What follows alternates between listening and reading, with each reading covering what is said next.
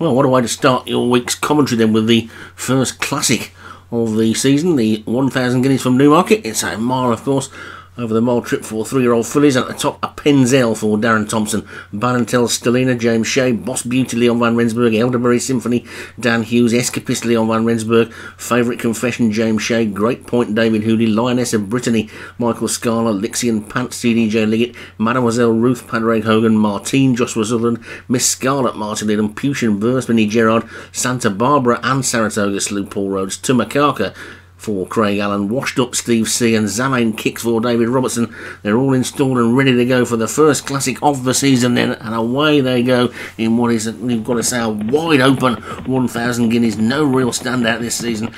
Boss Beauty and Washed Up are the first to show. Washed Up it is, in fact, who's now gone on. So Washed Up, then he's going to lead by a couple of lengths to the grey. Zamain Kicks right over on the far side is going to get that rail and get second.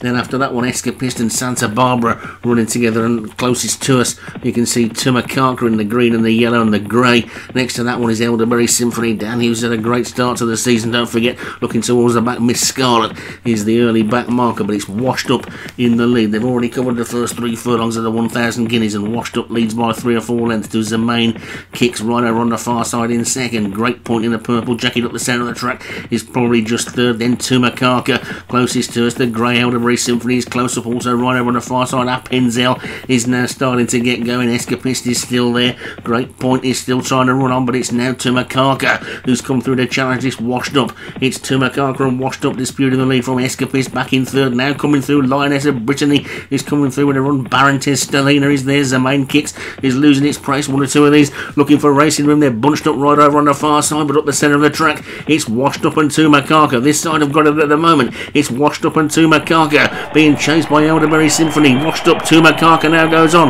They're inside the final furlong, and Tumakaka is still in the lead. Zamain Kicks right over on the far side. Penzel, Elderberry Symphony is trying to come on. 1 or 2 trying to finish late. Pushin Burst trying to come through, but Tumakaka still in the lead. Here comes Elderberry Symphony. Zamain Kicks over on the far side. It's just Pushin Burst from nowhere, and it's really close in the end, but I thought Tumakaka had held on, but Pushin Burst was coming through like a train at the end, and Pushin Burst might have got it. The angle, as you can see, is deceptive, but Zamain Kicks also kicked back in again, and Pushin Burst has taken it for Vinnie Gerard. So Pushin Burst takes the 1000 Guineas. Zamain Kicks for David Robertson was second. And scroll back down, Tumakaka for Craig Allen, who looked like the winner. Close to the finish was third for Craig Allen. Elderberry Symphony for Dan Hughes was fourth, and Penzel for Darren Thompson was fifth. So he said it was going to be a wide open Guineas, and it certainly was. And Pushin Burst living up to its name and bursting through to take it right on the line for Vinnie Gerard. Couldn't have been in the lead anywhere else other than on the post.